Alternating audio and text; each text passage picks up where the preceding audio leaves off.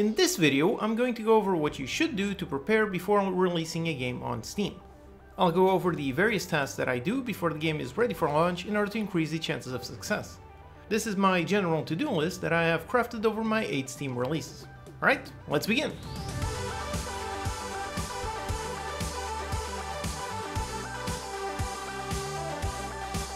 Hello and welcome, I'm your Code Monkey, and this channel is all about helping you learn how to make your own games with in-depth tutorials made by a professional indie game developer. So if you find the video helpful, consider subscribing. Okay, so here is my complete general to-do list. This is the list that I follow before release, and then there's another list of things to do right after release. I'll go over point by point what each element represents and why it's important. If you follow this list, your chances of finding success on Steam increase dramatically. First, here is the before release list. This assumes your game is pretty much fully complete. Usually for me, I do most of these things in the last 2 to 3 weeks before release. It is important to have the game pretty much done since you need to record footage for the trailer and grab some screenshots. So let's start there with preparing the store page. This one should actually be done before release, but then it should be updated right as you're about to launch. One of the most important elements to find success on Steam is to gather a large number of wishlists before you launch. So as soon as your game is ready enough to be announced, you should have a Steam page ready to collect those wishlists. And right before you launch, you should review the store page and improve it. Your text should be very quick and to the point. No one is going to read a wall of text, so stick to short sentences and bullet points. Always write your text from the point of view of what benefit it provides the player. So for example, instead of saying features 10 weapons, you should say destroy your enemies with 10 different weapons. On Steam, you can also add gifs to your store page, so make sure you do that. Animated gifs are a great way to quickly grab someone's attention. And make sure you update the store page to indicate all the various Steam features that the game has, along with its languages and your media links. Then, one of the most important pieces of marketing is your trailer. This will likely be the main thing that sells or turns off players to your game.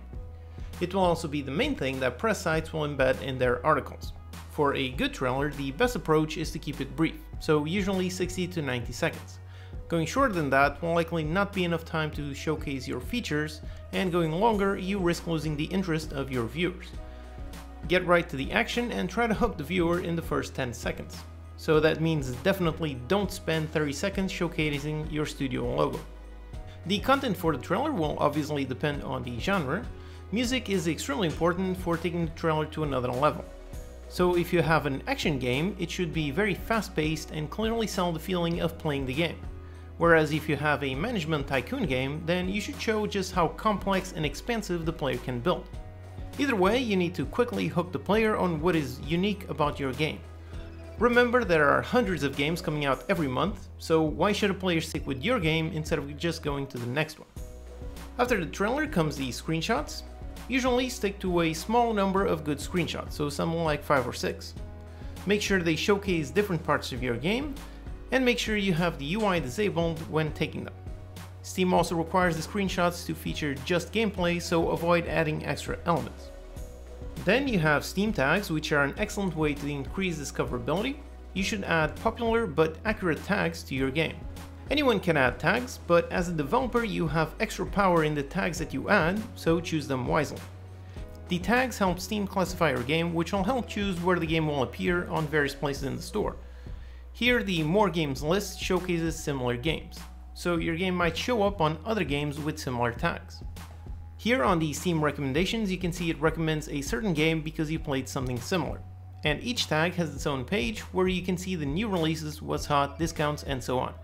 Some of the tags are hyper-competitive, like the indie tag, so chances are you won't be able to really stand out on that one.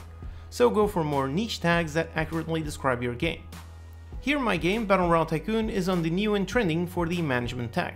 So again, tags are very important, very powerful, and you have extra power, so choose your 5 tags wisely.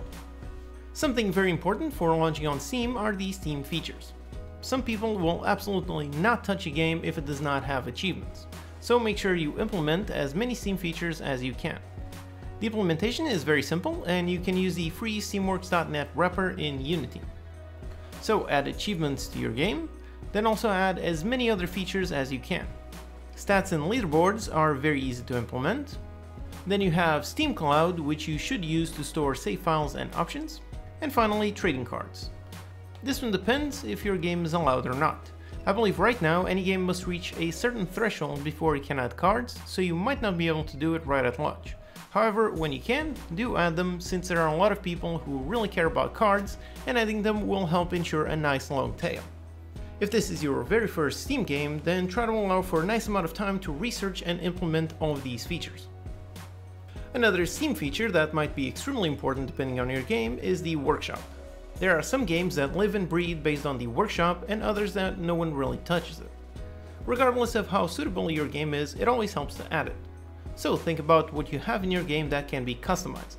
For example, maybe you have some characters and you can customize the sprite, maybe you have some weapons where you can modify their stats, or maybe you can go really hard and make some sort of Lua scripting mods to allow for really complex logic like custom quests. How deep you go on the workshop is up to you. Also, depending on how complex it is, you may need to add some instructions. Creating an official guide is a great way to do it. Then when you have decided what types of items you want to allow, it's time to add some of your own to the workshop. That way when the game comes out, there are already some items for people to play around with. And here's a bonus tip. In my games I like to highlight certain items and showcase them in-game. Here it is in the corner. This is the workshop showcase. The way it works is it grabs the items added to this collection and displays them in-game. This is a great way of showing in-game what other people have created. Something you can do on Steam is create a dedicated developer page. This is a place where you can list all your games and sort them in collections. You can also post announcements and people can follow you as a developer. If this is your first game, then you don't have much to put there, but make sure the page is set up. If players like your game, they might follow you in the developer page, which will allow you to post announcements whenever you launch your next game. If you get enough fans, that is a really good way of making subsequent releases much easier. One of the best ways of reaching a larger audience is simply localization. Whether this is easy or hard will depend on how you built your game. If you have a lot of hard-coded strings and text in images, this will be very hard or impossible. However, if you built your game whilst thinking about later adding localization, then this task will be very simple. As you are making the game, make sure everywhere you use a string, you grab it from a class. If you do it like that, then all you need to do is get the translations and add localization logic to that class. Here is how I set up the localization for my games.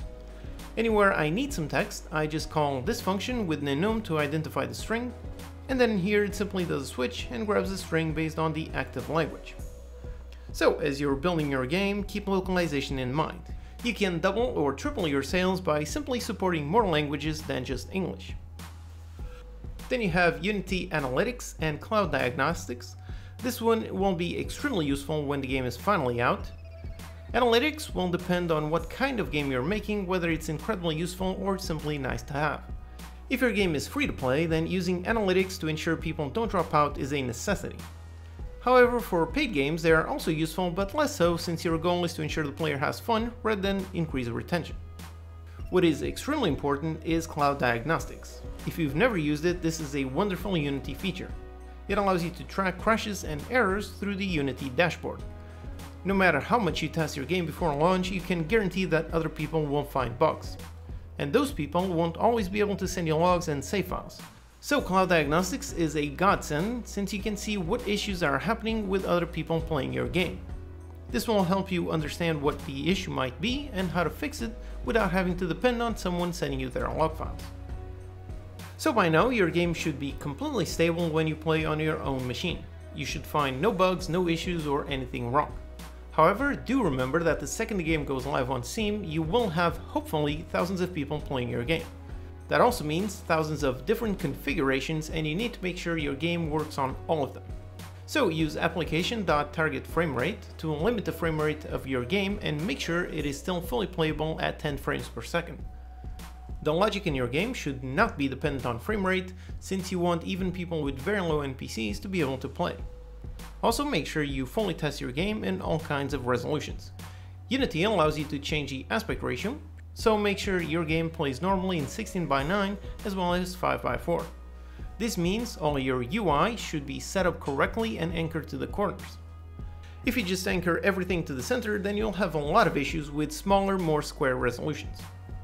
Then add some safety error messages that should be visible in case something goes wrong, particularly when loading. Here in my game you can see this window with this text. This is shown right at the beginning of the first frame and hidden right at the end of that first frame. Meaning that if everything goes well, this is hidden and the player never sees it, but if something goes wrong during loading and the hide code doesn't run, the message is shown. This helps the player know something went wrong and how to contact me to fix it. Without this message, the player would simply be lost. Also, if you added localization, make sure all of the languages work. Personally, the way I test this is to make a script that changes the language every second and simply play the game like that. You should see all the text objects correctly change language, and if you're supporting languages with special characters, like Chinese or Korean, then this is the time to test if your font correctly displays everything. Then some more miscellaneous things. One thing I always include in my games is a changelog. This is just a simple text file that I store in the game folder. It contains each version, the date, and what changed. I also post the same information on a pinned thread on the forums. Also, something specific to my games is the two widgets that I'll always add to the main menu. Down here is the carousel, just showing all of my other games. This list is grabbed from my website, so before I launch a new game, I add it to that list. That way, all my other games also show the updated list. And up here is the mailing list widget. Growing a newsletter is very important in order to find success as a game developer. And again, I just pretty much have a sign up page and sign up through here. Both of these were made ages ago and they still work flawlessly. And lastly, before you release the game, make sure you add a launch discount. It is possible to launch without a discount, but if you're not a AAA game, then it's very difficult to succeed in doing so. So make sure you add a discount between 10 and 20%. Alright, so that's the before release to-do list. You should have a store page that is well written with some nice animated gifs to capture the eye. Your trailer should be quick and leave the player wanting more. The screenshots should be just a handful and clearly communicate what the game looks like. Your Steam page should have tags that are accurate and popular. Your game should have as many Steam features as you can. If you add the Steam Workshop, you should pre-add some items as well as some instructions. Your build should have Unity Cloud Diagnostics and Analytics so you can debug your game when it's out. Your build should also have been fully tested in all kinds of edge case scenarios like low frame rate, different languages, and different resolutions. And lastly, any other things specific to your game or you as a developer. So at this point, you're ready to hit the release button. That's a great moment, so go ahead and just hit release. And yay, congratulations, you have just published a Steam game. Awesome! However, as a solo developer, you have to keep your celebration very brief. The second the game is out, there's a ton of work left to do. So in the next video, I will cover what you should do as soon as your game is out in order to ensure you have a successful launch. If you liked the video, subscribe to the channel for more game dev videos and Unity tutorials. Post any questions you have in the comments and I'll see you next time.